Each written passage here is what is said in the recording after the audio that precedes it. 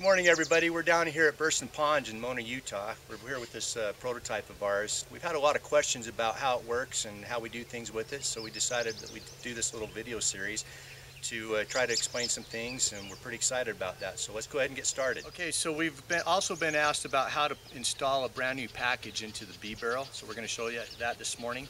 The first thing you're going to do is you're going to decide kind of how far down you want the queen to go into. So I'm going to go put her in about the 4th ring. You'll recognize this. This is the queen cage that the queen will come in.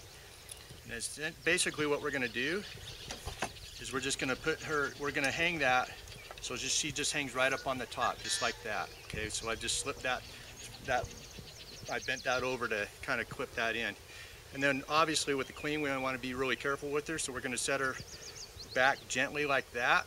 Make sure that she's on the top. And then we put the other rings on top of her.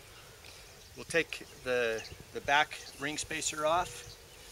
We'll remove the feeder. So at that point, we have this space that we can dump the bees into from the bee cage that the colony ships with. This is just about right for 3 pounds of bees, but my wife showed me something really cool. If I wanted to make it a little bit bigger, I just bought some poster board from the grocery store this morning, and I cut this at 6 inches, so I can actually go like that, make it a little almost like a hat box, and now it's 6 inches deep. So however deep you want this to put your bees in. You shake the bees in, they're obviously going to migrate towards the queen. It takes about 5 or 6 minutes for them to move down.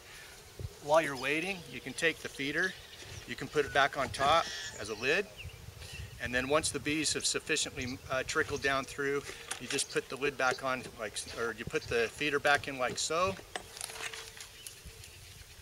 You lock the spacer in place, you put the rods back in, you're done. It's that simple. Hey, thanks for watching these videos today. You can follow us on Facebook and Twitter, and if you have questions, feel free to email us at info@beescientific.net.